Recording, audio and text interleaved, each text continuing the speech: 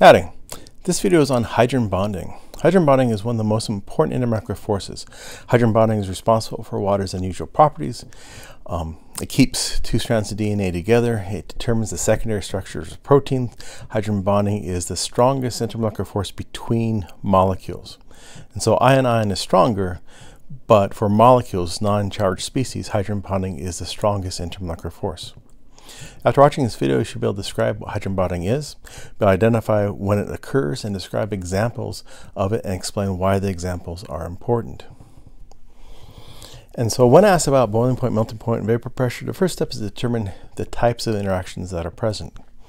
Only ionic solids experience ion-ion interaction. Hydrogen bonding, strongest for any molecular species that's non-charged. For other molecules, you could have dipole-dipole, dipole-induced dipole, or London dispersion. But hydrogen bonding is the strongest for a non-charged species. It is a special form of dipole-dipole interaction, especially strong, about a factor of 10 times stronger than regular dipole-dipole, dipole-induced dipole, or London dispersion. And so here we have FH. Fluorine is much more electronegative than hydrogen, and so this is a very polar bond. Remember, for diatomics, if the bond is polar, then the molecule is polar. And so fluorine will have a partial negative charge, hydrogen has a partial positive charge, and so the hydrogen part of one molecule is attracted to the fluorine side of another molecule. Remember, polar molecule, one side is partial negative, the other side is partial positive. And so we call it hydrogen bonding, but it's mainly electrostatic interaction. It's not a covalent bond, it's mainly electrostatic interaction. And so hydrogen bonding occurs when hydrogen is bound to fluorine, oxygen, or nitrogen. You can remember fluorine, oxygen, and nitrogen, freaks of nature. And that's because fluorine, oxygen, and nitrogen have large electronegativities and are relatively small. And so fluorine is the most electronegative element. Oxygen is the second most electronegative element, and nitrogen is the fourth most electronegative element. Chlorine, which is more electronegative than nitrogen, is a little bit larger than the nitrogen. And so we're just going to assume hydrogen bonding is just when you have fluorine, oxygen, or nitrogen. Now you can have hydrogen bonds between the same type of molecule or between different types of molecules. And so here we have water and ammonia, and so hydrogen is bound to the oxygen. It's going to be attracted to the nitrogen. This is our hydrogen bond. Again, it's not really a covalent bond, it's mainly an electrostatic interaction. And so for hydrogen bonding, you need the hydrogen bound to fluorine, oxygen, or nitrogen, and the molecules have to be polar. Here's another example. Here we have methanol and water. And so again, we have hydrogen bound to oxygen, and then you have this attraction to the other oxygen, and again, that's a hydrogen bond. And so for hydrogen bonding, you need hydrogen bound to fluorine, oxygen, or nitrogen, and the molecules have to be polar. And so ammonia can undergo hydrogen bonding. It's got hydrogen bound to nitrogen, but the ammonium ion cannot because it's non-polar. And so hydrogen bonding can be between different molecules, different types of molecules, or the same type. And so here we have hydrogen bonding between two water molecules. Again, these bonds are very polar. Oxygen is the second most electronegative element, and so the hydrogen is going to be partial positive charge. Oxygen has a partial negative charge.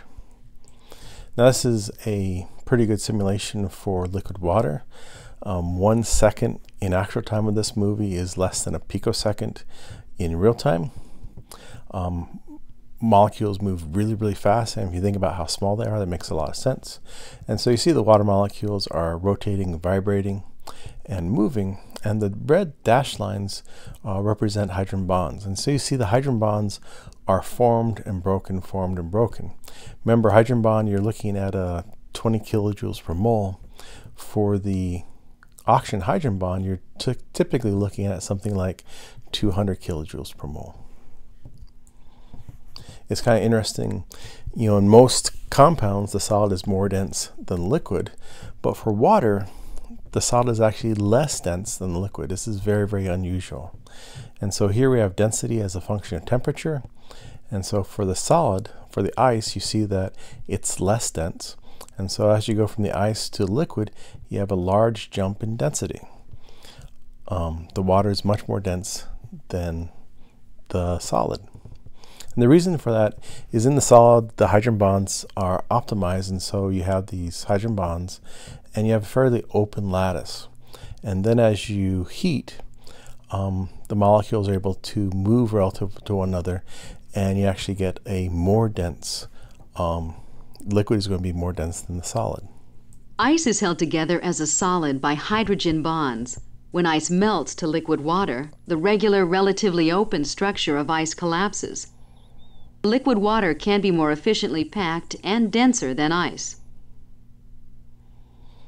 Now, this is really, really important because ice is less dense, it freezes on top during the winter, and so we'll have lakes covered in ice, but below there's still going to be water. Now, if ice was more dense, then lakes would actually freeze completely, killing all the life in the lake.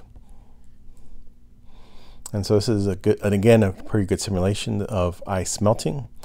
And so ice has a fairly open structure, and then as you add heat, the molecules move around. They're able to move relative to each other. Now, you're not completely overcoming intermolecular forces, but you're partially overcoming some of the intermolecular forces. And so it's really kind of interesting and unique that the solid form of water is less dense than liquid. That's very unusual. Now, if we look at the hydrides going down this column, you notice that as we go down the column, the boiling point goes up. And that's because for London dispersion, the more massive, the easier to polarize, the stronger London dispersion, and the higher the boiling point.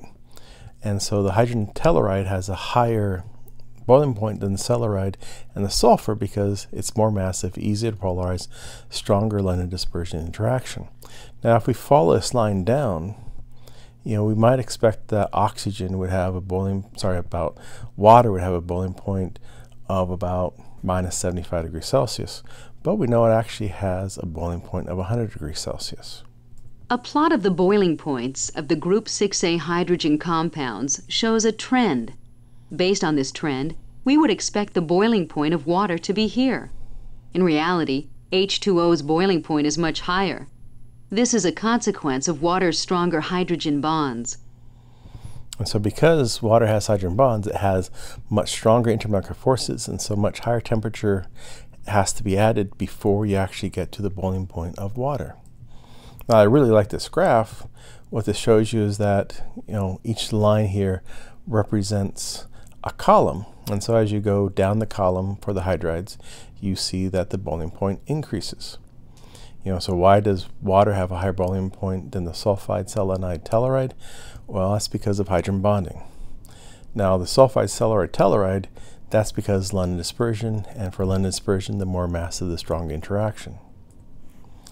Why does HF have higher boiling point than HCl? Well, again, for HF, you have hydrogen bonding. For HCl, we typically do not think about that as hydrogen bonding. Remember, hydrogen bonding, you need polar molecules, and hydrogen bound to fluorine, oxygen, and nitrogen, freaks of nature.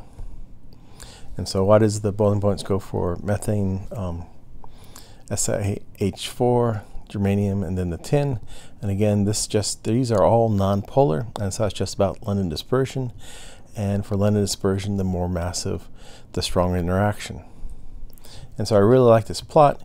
You can see that the two influences. One is as you increase the mass, you're increasing London dispersion, so you're increasing the boiling point. So you see that with the red line, and this region for the orange, green, and blue line. And it also shows you the importance of the hydrogen bonding, which is why water, HF, and ammonia have much higher boiling points than you would expect otherwise. And so hydrogen bonding is the strongest intermolecular force for molecules. Remember, that's for non-charged species. Hydrogen bonding is also important in biological systems. The chains in DNA are actually held together by hydrogen bonds. DNA is composed of two sugar phosphate chains that are oriented in opposite directions. This orientation permits complementary base pairs to be connected by hydrogen bonds. Hydrogen bonds are responsible for the helical shape of the molecule. And so, if you have adenine, on the other side you have to have thymine because that maximizes those hydrogen bonds. And so that's how you get the base pairs. It's based just on hydrogen bonding. This gives you another visualization of it. And so it's the hydrogen bonds that actually keeps the DNA chains together. Hydrogen bonding is also responsible for the secondary structure for proteins. And so alpha helix is one of the secondary structures for proteins. And it's kind of hard to see, but you have these hydrogen bonds. Remember, here's hydrogen bound to nitrogen being attracted to the oxygen. That's a hydrogen bond. And the secondary structures are the structures that maximize the hydrogen bonds. The stronger the attraction, the more stable. Another secondary structure for proteins includes the beta sheet. And so here you have hydrogen bound to nitrogen attracted to the oxygen, and so that would be a hydrogen bond. Again, it's mainly electrostatic interaction. It's not really a covalent bond. Again, hydrogen bound to nitrogen attracted to the oxygen. There's another hydrogen bond and another hydrogen bond. And so proteins' secondary structure are due to hydrogen bonds. Now, this is kind of interesting. This is phosphopyruvate dehydratase, and the primary structure is just the order of the amino acids. The secondary structures are like these helixes and the beta sheets. And so often you can look at protein structures and just think about it in terms of secondary structures. And so DNA is held together by hydrogen bonds. Protein secondary structures due to hydrogen bonds. So hydrogen bonding, most important intermolecular force, or strongest intermolecular force for molecules. For most molecules, regular dipole-dipole interactions like 2 kilojoules per mole, dipole-induced dipole 2, and London dispersion 2, but hydrogen bonding is 20. And so for molecules, hydrogen bonding is the strongest intermolecular force. It gives water its unique properties. It holds the 2 strands of DNA together. It causes the secondary structures for proteins. I hope that was helpful.